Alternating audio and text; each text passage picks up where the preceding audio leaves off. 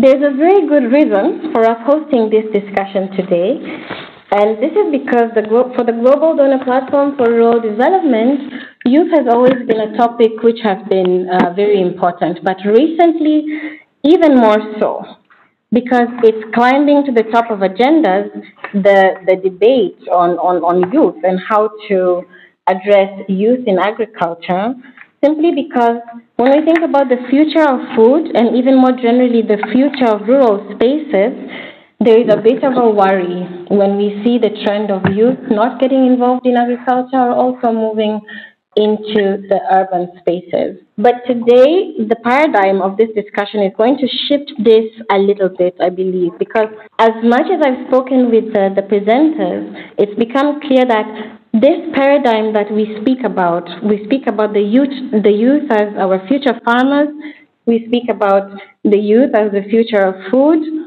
This is in part the reason for their disinterest in agriculture. And this is shockingly or ironically because the narrative of farming is not an attractive one. So this has been said many times before. There is a big need for a refresh on how to approach the topic of youth in agriculture. And I think especially for donors who have rural transformation very much on their minds, Agenda 2030. So I wanted to start just very quickly already with PAPE. PAPE is coming from the Global Youth Innovations Network. It is a massive network.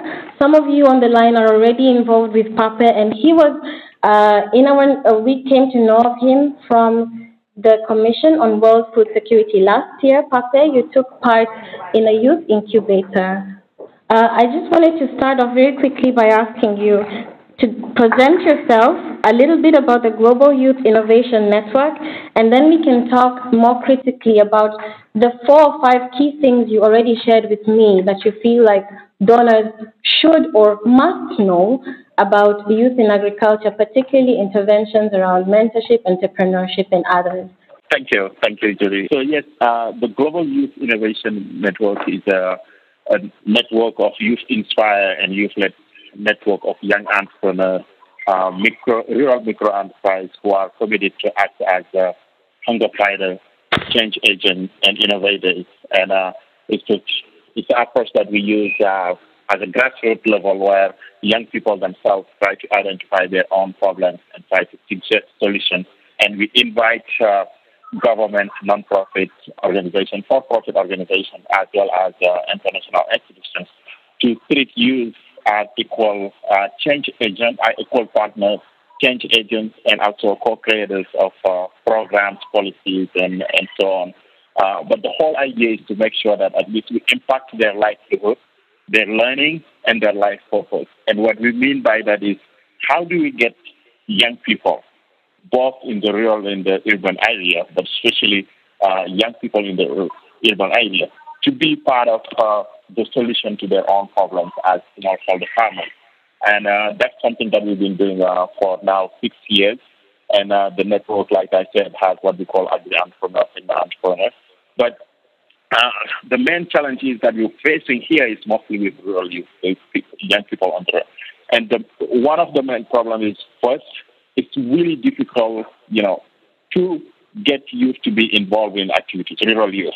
And it's not that they don't want to be involved, it's just they cannot afford not to work.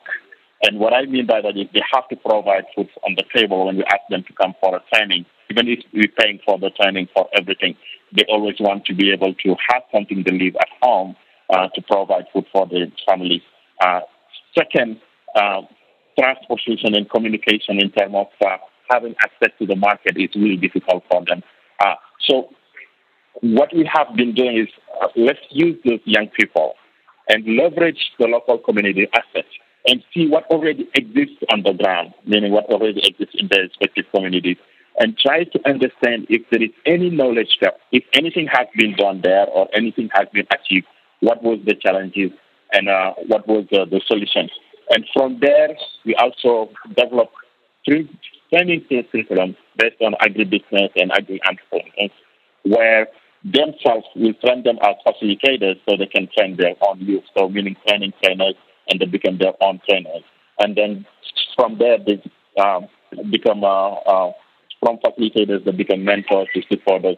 So it's from 15 years old to 35 years old, and we do that with different institutions. And the third thing that we do is we try to connect them with finances. That also has been really challenging because a lot of institutions, microfinance institutions that we reach out to, they have finances. So money is really available to youth, but it's not accessible to youth, as you all know. Why? Because, collateral, guarantee, all those things that we're already talking about. Because the banks are saying, how can you, as a network, minimize our risks and increase the likelihood of the youth for being successful? So, meaning that if we can provide to them a guarantee capital, a little bit of money where they can minimize risk of their investment, instead of investing 100%, they'll invest maybe 70%, 80%. So, depending on the guarantee capital that we can provide. So that will be helpful to the bank. The second one is how can we also coach the young people to increase the likelihood of their success? Coaching meaning incubation, meaning acceleration, meaning training, meaning supporting, meaning providing them with resources, with knowledge, with talent. So because of those three things that we learned, the knowledge gap, the experimental training program where it's based on entrepreneurship of their venture, and also the access to, now we're focusing mostly on developing a platform, which is a physical and online platform we call the Global Youth Business Incubator, where young people can have access to all those services using what we call the national implementing partners. So the national implementing partners, these are partners, local organizations, universities, and government agencies, where they will take the knowledge from the knowledge gap survey or study that we've done on the ground with the young people to understand what worked, what didn't work. And using that with the global partners that we have, like big universities and other organizations, to develop a curriculum, a training curriculum that's based on the specific need of the community, that's based on the specific need of the young people. So that's why you go through the program with an idea or with a project based on the venture of your choice, and then it's a practical training where you go find if you have the plan, find if you have the support, find you have the knowledge, you have the mentor, and you graduate with a business, not necessarily with an idea of a certificate. So this big challenge, of course, is the money aspect in terms of how do you leverage guarantee capital to be able to reduce the risk of the bank, to be able to leverage money from the bank so they can fund those young people once they finish the training, once they fund the coaching. We have the support, and we've been doing it in several countries. We have a strong focus in Africa, but right now we are pretty much in 88 countries, mostly in 59 where we have chapters, 29 where we have operation, meaning working with other people. So just to wrap up, what I will say that what we really learn is, young people, if given the support and even treated as equal partners where they identify their own problems and suggest their own solutions, and adults and partners can come with the expertise and the resources, the problem, most of the problem can be solved, and we have a lot of success stories, cases that we can share around this year. But Papa, it seems that you're able to do quite a number of things: training, mentorship, going all the way into their graduation, and then how they can run their business. But I'm only wondering if you've had donor support. I suppose so. And how does that come up? And how can you continue to, or how would you continue to ask donors to focus a little bit more on youth issues based on this experience of yours, based on the experience that you've explained? Where would you tell donors, okay, this is where we need your support? I think we will definitely mobilizing the guarantee capital. That will be pretty much where we will focus on asking donors, because, like I said, we have our challenge is not finding partners. We have a lot of consortiums that we work with, like big American university, European and African universities. We have a lot of government agencies that we're working with, doing a lot of work with IFAD, as you know, and FAO and CTA. So but where we really have problem is after coaching and supporting you for a year, for 3 years, planning them, helping them develop their business plan, taking them through the coaching, the incubation process. When we get to the bank and the bank said, okay, we know you're doing all these things. We know that they're very good. We know they're ready, but we are a business. If we don't have guarantee capital, we won't be able to give it to you, because we always also require this bank to reduce their interest rate at maximum 10%, which in Africa and most developing countries it's really difficult. It goes up to 20-something percent. So what I will really ask for support from the donors is to help set up a guarantee capital for rural youth, for youth in general who want to start their businesses and already gone through a training program, they already gone through a incubation and support program where they already have local partners coaching them, supporting them, where they already develop their access to the market and figure out transportation to get to the market. So now it's just getting a startup or a scale-up capital. That's the problem. Banks are willing to really help out, but they're not willing to lower the interest if they don't have any guarantee capital. Thank you. Okay, thank you, Pape. So the audience we have today is full of donors, all of whom are very keen on tackling this issue of youth in agriculture. And given what you've said, and you've highlighted, from what I've heard, 3 to 4 things, you said guarantee capital. This comes up at several events that I've attended on youth, including at CADEP Africa level, what you've said. So it seems that generally it's a global issue for youth who are trying to get involved in agriculture. Hello, Trang. I was saying if you could please start us off, tell us a little bit about Fargreen, a little bit about you as a young person. You are an agricultural entrepreneur, and you can also then carry on to tell us few of the challenges that you have gone through as a young person in agribusiness and some of the main messages that you wanted to pass on to donors, and you've already been doing so in some of the other arenas such as CFS and such as with colleagues from GIZ and others. Please go ahead. The floor is yours.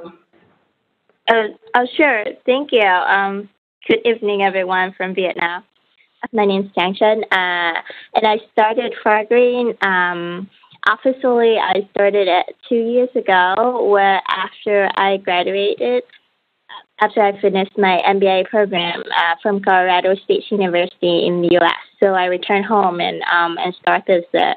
So we had like 1 year of doing piloting, and now we're officially running and having our product out in the market. So we are social enterprise. We work with the purpose of building green, prosperous green farming communities. What we do is that we create sustainable business models that help farmers eliminate environmentally damaging practices like the open burning of the straw, which is very common in rice-producing countries like Vietnam. And at the same time help these farmers earn additional income while staying with their land.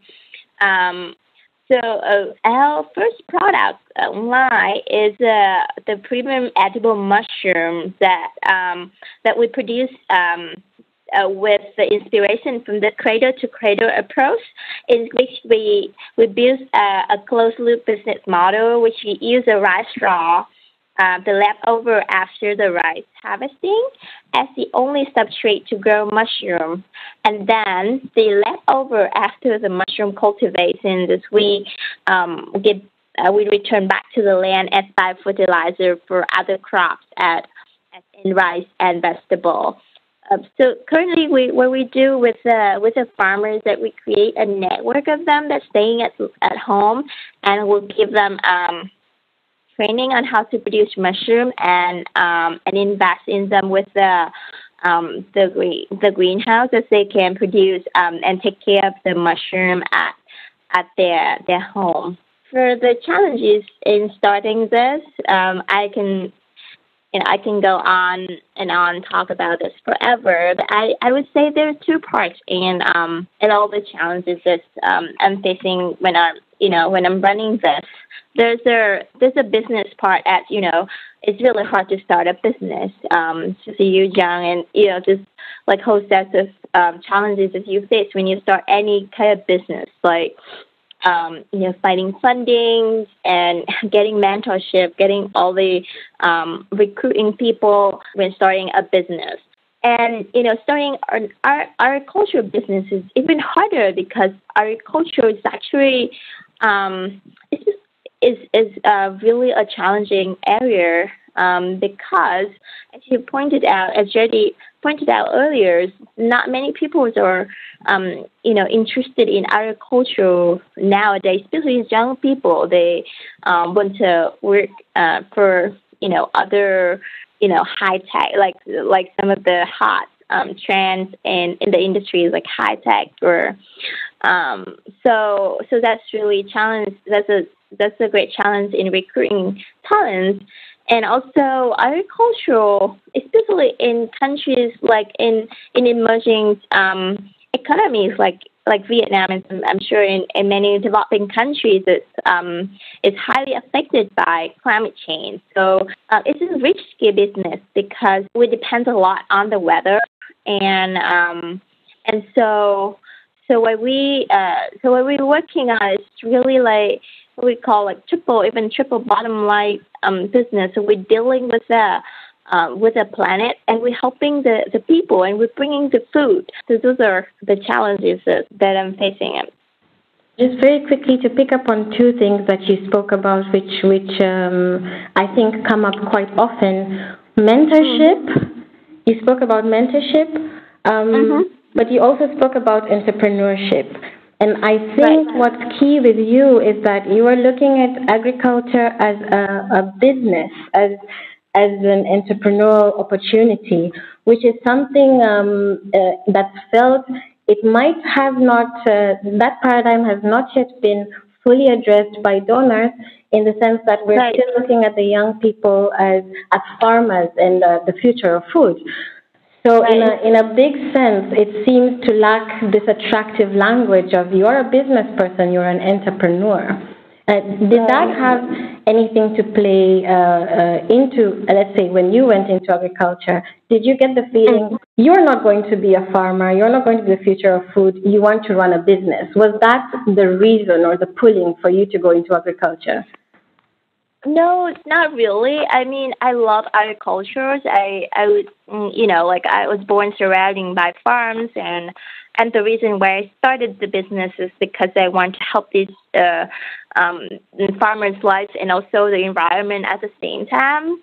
And I have also it's because of my passion for food, and like getting into these areas, I could see that a lot of these donors and the development programs is focusing on the farmers and just like maybe not completing the full way of helping them, but just part of it. For example, to just like training them, but and then not connecting them to the market, or somebody's just connecting them to the market, but then like let them to thrive. Not every farmers are entrepreneurs, unfortunately. So the farmers are great at producing food, but in order to survive, they need to be very connected to the market, to learn about the demand, to learn about the new trend in food. Like, for example, now people really care about the healthy food, like where your food comes from. So, so the farmer need, so that what I see the gap there, like I see that there's a need of somebody that could be the connection between the farmer and the market, and actually bringing the farmer together, like as like building the network. That's not just a mediator, but like really having them in the supply chain. Thanks, Trang. Karen has joined us. You're here to now emphasize a little bit on the innovations and technical applications in agriculture, because we've just heard from Papa, who's been telling us really critical things that as a youth innovation network they've been working on, but also where they find there are some sticky areas that they still need some support, and where donors should sort of think of intervening. And they mentioned guarantee capital, mentoring, coaching, and support of the youth. And now I wanted to just come to you, because you're coming in with the technology aspect. We know youth are tech savvy, And you've been working very hard to connect youth to the newest applications using ICT in the Caribbean region. So could you kindly come in, tell us a little bit about what you do, and then you can also tell us about some of the challenges that you are experiencing and some key messages you would have from donors from your experience working with youth. What I do very quickly is that I produce social video for agriculture. I utilize mobile journalism. This is the use of mobile devices, accessories, and applications in order to gather, edit, and produce content. It is part of a new age form of journalism, and it is fast becoming a common practice in media houses and amongst freelancers and persons who are producing news. The way that our information is presented has now changed. So this is what the media news outlets are keeping up with.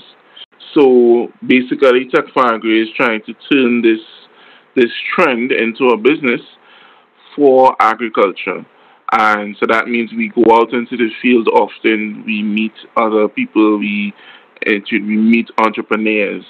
And something that we've come across is that persons are very innovative, they're very creative. It is one of the main topics of our series and what we do, whereby people figure out ways, they invent things, they come up with different methods and different ways of doing something, whether they create a new invention or whether they create a new process. And we find that a lot of these young persons do not have the type of support that they need. And it would be similar to what Papi has already mentioned in terms of mentoring support, because it's not to say uh, these young persons are building businesses from scratch, or to say in a traditional sense. Whatever they are doing is very different and is very new, and therefore they may not have a particular benchmark to fall back upon, or any kind of example of which they can follow in order to improve their business. So in that sense, mentoring would be something that is extremely important and something that we don't have many opportunities for in the agriculture sphere, particularly in the Caribbean region. It's very competitive for whatever odd reason. It's very competitive in terms of young persons who are coming up in the agriculture sector. You're almost left to your own devices in a sense to try to figure out how do you build your own business. And when it comes to businesses that are very unique, it's a very difficult situation. Okay, yeah, so thank you. And the message is clear that whether you're in the Caribbean, you're in Vietnam, you're in Senegal, youth are sort of facing the same issues. I suppose the word business has come up between all of you, and I just wanted to open up the conversation now a little bit more. We have quite a few people online, and many of them are working with youth, and they can at least enlighten us a little bit on how they have been approaching this topic or this subject, and a little bit about even the issues that you've talked about mentorship, about guaranteed capital. And just to ask some of the donors or the partners online what you have heard that, let's say, has struck you, which is different to the sort of narrative that you've been working with normally, and if you have any feedback to what they have said that they need most from donors. This is Boris speaking from the GIZ Sector Program for Rural Development. First of all, I would like to thank the three presenters for their really inspiring and impressing descriptions of the work they're doing. And I would like to rather have a question to those presenters who come from the youth perspective. And what strikes me is that there is a lot of entrepreneurial dynamics among the youth in rural and urban areas in developing countries. I would like to shed a bit of focus on the African continent, where we are focusing a problem that more than 20 million people annually are entering the labor market. And agriculture is the mainstay of economic development. So still we have an issue that not every youth, not every of these 20 million can become an entrepreneur. So, but working in agriculture is something that turns off quite a lot of young people. This is actually, when you read through documents, what you come across all the time. So my question is rather from the perspective: what would the youth need? What incentives would the youth need to get more engaged in agriculture in a broader sense? Not only opening up very nice entrepreneurial businesses, but also to get involved in agricultural production as such. So which incentives are needed? Is it something that can be solved by donors? Is it something that can be solved by organizing young people in the rural area, in the agricultural sector? Or is it something that needs to be addressed in a big, broader way, like also looking at the educational sector and raising the image of agriculture as a potential area of employment for young people? How do you see that? Particularly our young entrepreneurs.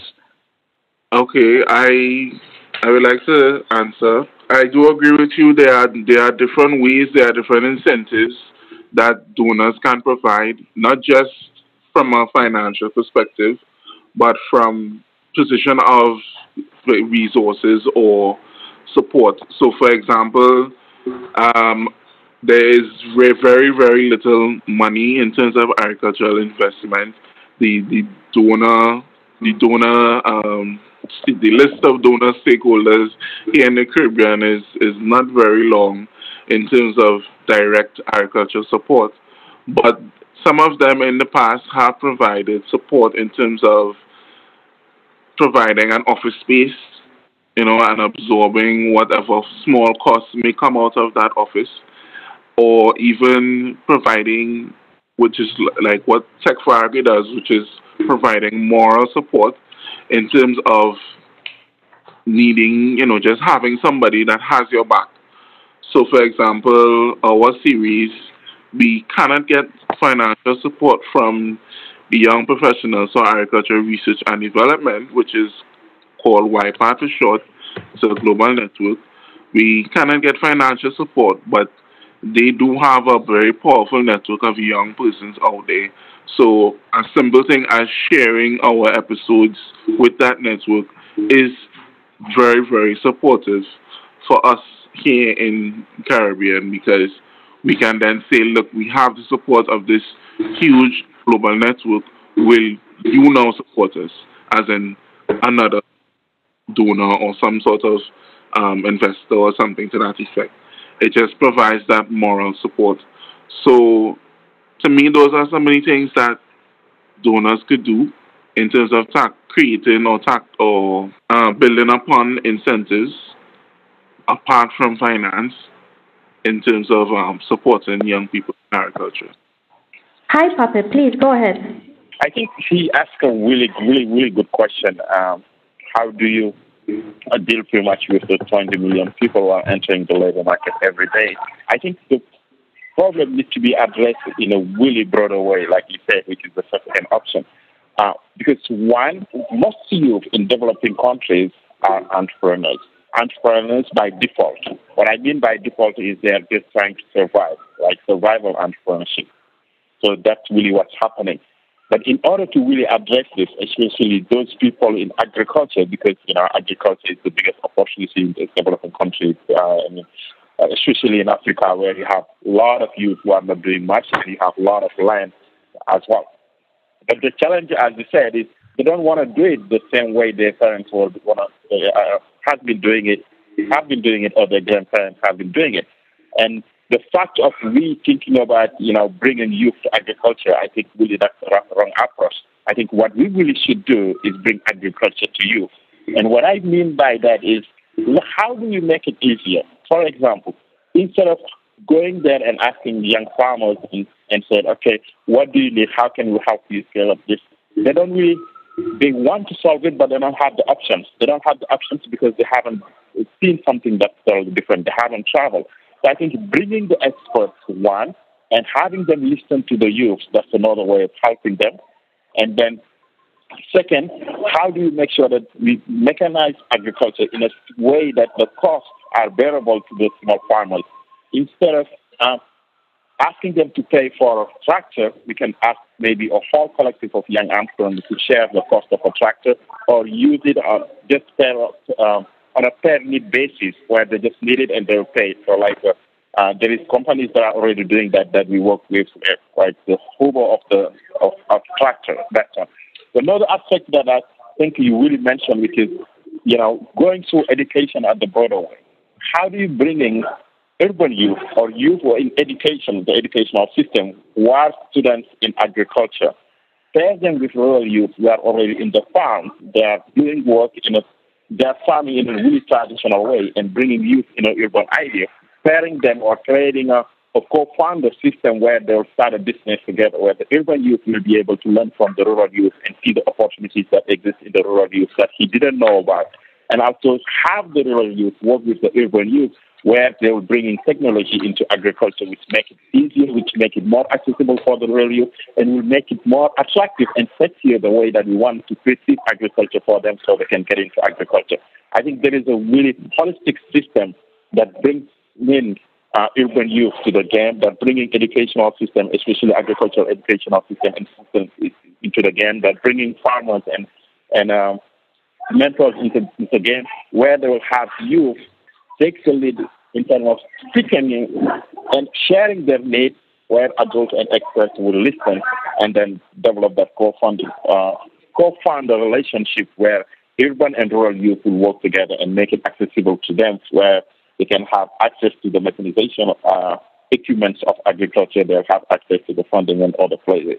So I just to finish up, everybody is agriculture by entrepreneur by default, I would say, because they want to survive, they want to feed their family. But at the same time, they're trying to figure out a way that's really different from where their parents are doing agriculture. And that's why we call them the agri-entrepreneurs. That's why we call them the techno-entrepreneurs, because we believe that they're already doing something to create jobs for themselves as opposed to wage employment where they're waiting for somebody to hire them. But this case, they're creating jobs within the agricultural value chain with the support of everybody. Thanks. Thank you, Pape. Mauro, please go ahead and ask your question. Good afternoon, everybody. I would like to build up especially to the reply of Pape and Karen. As you, Jedi, point out very correctly, as a platform, we are trying to introduce the concept of employment very heavily into our analysis and application for the Agenda 2030. Some of us, we strongly believe that we cannot live with the food issue by itself, but we should trying to define our applicational model for development, not only on food, but also considering the impact on environment and employment. So I have just some question to pose, trying to have some contribution from the three panelists, because number one, I think that would be very useful not only to analyze the reason of who stays and is successful in agriculture, but also the reason of who leaves. And not always is the contrary, because, for example, when we speak about development or lifestyles, they have different impacts. So I would like really to ask some of their, not generalization, but their national or regional experience in this regard.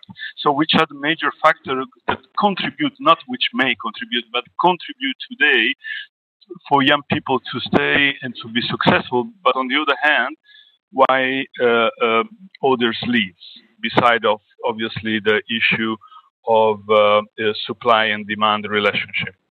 The other issue that I would like to ask is where, in what stages of the food system do you think there is more possibility of successful engagement of young farmers, young entrepreneurs in agriculture?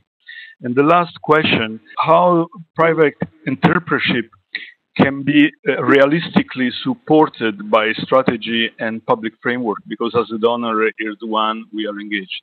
Sorry to be long, but practically there are these three basic questions, and they are posed for the sake to help us to better define how we can put the issue of youth and employment into the broader development framework. Thank you.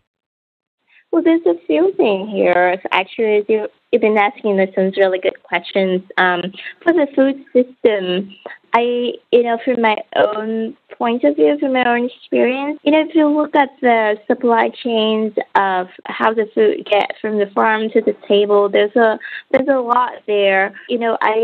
I'm coming from the perspective that there's a lot of opportunities out there. It's really like if you're focusing on, like, for example, keeping the youth, the young people staying and helping their homeland, like, in the rural areas, not like migrating to the city and do other work like what we're doing with Fargreen. It's not just like working as a farmer, but it's like as a modern farmer of, bringing in, like, learning the technologies and applying and to improve the whole system. So actually what we're trying to do right now to work with our network now is to try to engage more young people from the local communities that their parents are already part with us, but also they are these young people are growing, and they can see the opportunities that they can stay, and then we can bring them to work with to train in like the University of Agriculture in the countries, or getting other kind of trainings. It's kind of like what Papes is doing, and then going back and work with us and helping the community. Yeah, I don't know if I answered your question, but it's really broad, and I do believe that there's opportunities everywhere if you look at. Come to what you said. I think for the first question for me, which is who stays and who leaves, I think it's really connected to what stage of the food system can we create more jobs, or can we impact more jobs. I think those two questions I would like to link them, because I think who stays and who leaves is also a way of figuring out where in the food system, what stage of the food system I think should we focus more and invest more. First, who stays? In our experience, the young people who stay in agriculture are the ones who are mostly working in a different stage of a food system, which is not the production, but mostly the transformation, and the transportation and the access to the plants, access to the market. Those are the young people. We have a lot of young people who started farming, but they realize that they produce at a really small scale. First, the cost of production is really high because of technology and equipment and all those things that they have to acquire. And I think the risk also of getting to harvest is really challenging, because sometimes security and all those things is really tough. So they ended up leaving that part of the food system to join the transformation food system, to join the transportation food system, where they will go back to France where they used to work with our small farmers and ask them to sell them their harvest. And once they sell them their crop, they figure out a way to work through either technology or other partners or other team members in different regions or different countries, where they will commercialize the product and make more money. So it makes, for them, most of our young people, they feel like the middleman makes more money with less investment, less time. So that goes back to the second question: is what stage of the food system? The commercialization and the transformation of the food system, either getting it to the client or transforming the raw product into a byproduct or a different product, like transforming juice or syrup and all those things. I think that's something that a lot of young people are investing and putting it on different supermarkets, putting it on shelves, and also giving it to big companies or providing it to restaurants, so on and so on. I think that's really one of the stages where we have a lot of people right now focusing, because You can do it with technology, you can do it with cleanness, you can do it with a lot of money, you can do it in the urban city or the urban part of the city or the rural part of the city. Now, to go back to your last question, which is how can private entrepreneurship be supported by donors? I don't think I have a specific answer to that based on our experience, but I think there are a few options here that can be explored. One, I think, is to work with a model that's already tested. Because entrepreneurship is not for everybody. It requires a lot of things. Some people cannot work on themselves, or they don't have the discipline, or they don't have the support, or sometimes it's really challenging. So that's why I'm saying work with models that are already tested, work with young people or organizations that already have developed models that are already tested, and see how can we invest on that. Because I think the main problem there, based on our experience, is access to capital. Access to capital, I think that's the main. How can we bring in private sector companies, microfinance institutions, companies that are working in the same industry, bringing donors that are working in the same industry, bringing as well research institutions that are working in the same industry to help young entrepreneurs or help young agri-entrepreneurs or small farmer holders who are developing a specific product that's either a new product or improved product or a tested product, to help them scale up that product in a way that you share the risk with other partners, but also you increase the likelihood of the young entrepreneur being successful by bringing all the partners who give them more support. I think for me, it's the synergy, the partnership, but also making sure you invest on something that's really tested and give them access to other partners who can add value to what they're doing so they can scale up their enterprise, their businesses, and hire more people that can not teach, but also provide them some revenue to be more financially sustainable. Thank you. Thank you, Pape. We have another question coming in from MSA Finland. Mariana, do you have a question? Yes, thank you. So thank you for the presentation. And I would like to hear from you, the three presenters, how do you see the future looking in your countries? Who is going to stay in agriculture and in the rural areas? Is it that the boys are migrating to urban areas and the girls are staying in rural areas and we have feminization of agriculture? Or will it be like here in Finland, it's the boys who stay in the farms and the girls go into the towns? The thing about that is it's very a unique situation in the Caribbean. The problem is you have, at least in terms of at the tertiary level, you have a lot of persons who, started doing an agri-related type of study before, like as a secondary choice. So they may have, done agribusiness or some sort of agriculture science degree or something. And then, as you would find, as soon as they have finished their degree and they realized that they could not find any job opportunities. They didn't really migrate from urban to rural or rural to urban. They simply just left the sector. So you have all these persons with these degrees in agriculture-related fields, and they can't find a relevant job.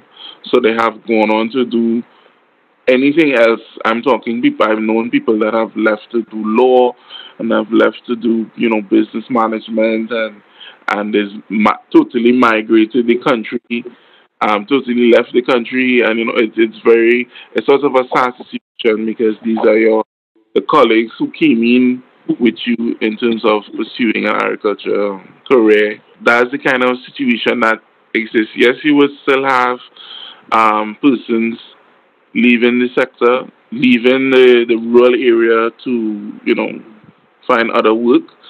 I would say it's more girls than boys, but even at home, you would find those that remain.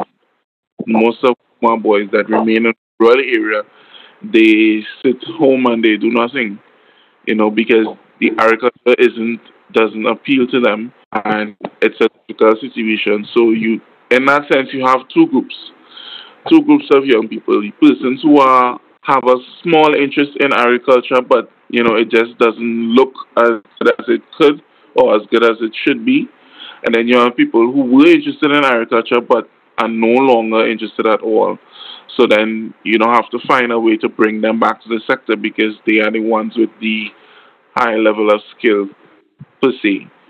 So it's a very unique situation, and this is kind of why the reason why Tech4agri was started because although we do media now, we originally started off as a blog to help young persons, find that information for their entrepreneurial activities and to provide that moral support because imagine having to go through the situation where, the sector doesn't seem to want you, your skill cannot be used in, in another field effectively because, whoever is running that other field may feel as though, oh, it's agriculture, so it's not useful for them. In reality, it quite possibly is. You just simply need to adapt. So it's a very unique situation here in the Caribbean.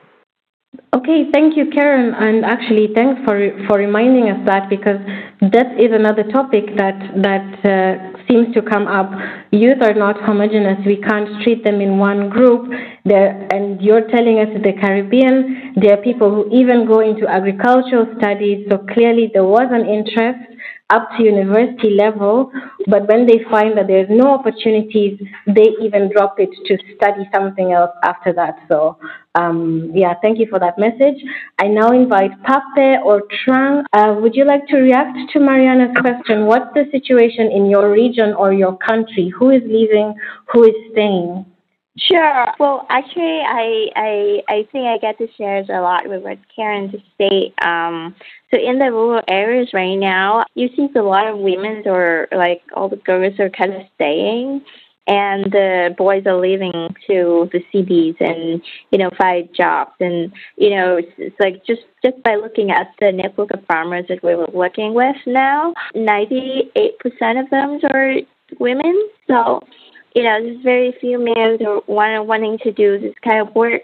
But also, but looking at agriculture as a sector in emerging economies like Vietnam, I would say that it's getting more and more attention from young people because food is really something that coming quite pressing issues in countries like ours.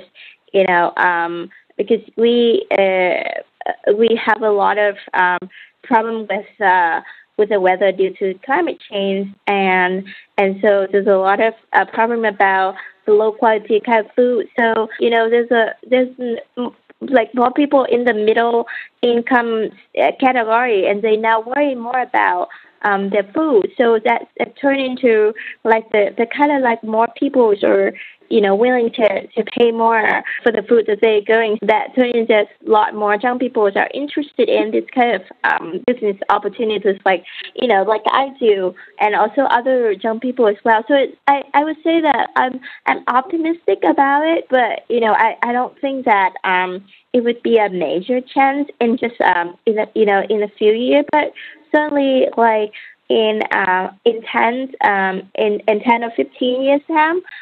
So probably it would be. I'm sure that it's going to be back. It's as a major economic pillar in the country. Okay, so thank you, Trang. So you're positive about the future of agriculture and young people in agriculture in Vietnam. However, the trend is that the women are staying. So indeed, there is the feminization of agriculture in the rural areas. Pape, would you like to respond as the last respondent to that question?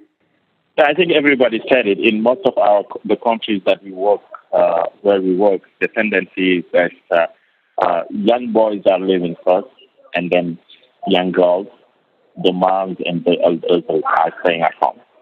Okay, thank you, Pape. I think it has been a good discussion, at least a first discussion on the side of the platform, trying to bring together young people who are working on different levels through their innovation networks, through their their networks with technology in agriculture, and also through their social agropreneur enterprises, and all around the world, to share with us their experiences and also to give us all something to think about.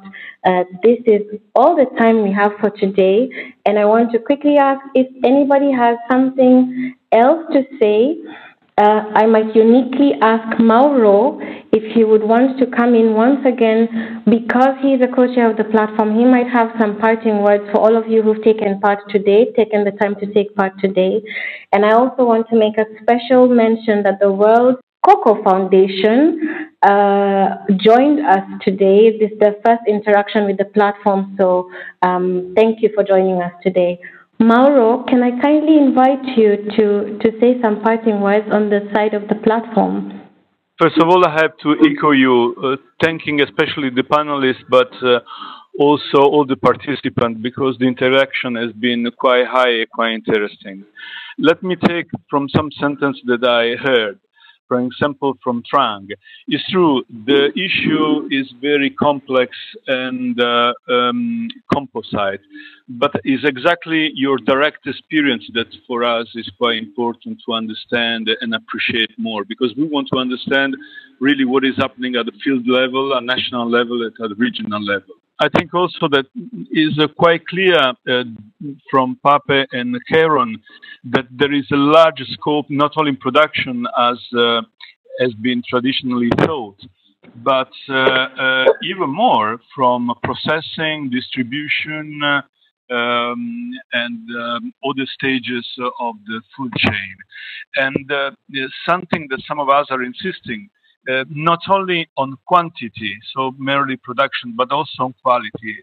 Youth, the young generation, then they can really enhance a lot from what we heard in the quality and the employment possibility associated with such domain. Again, thank you very much, and we are sure there will be other occasion of exchange, because we would like that your experience, your perspective, can feed us our broader framework also of the Agenda 2030.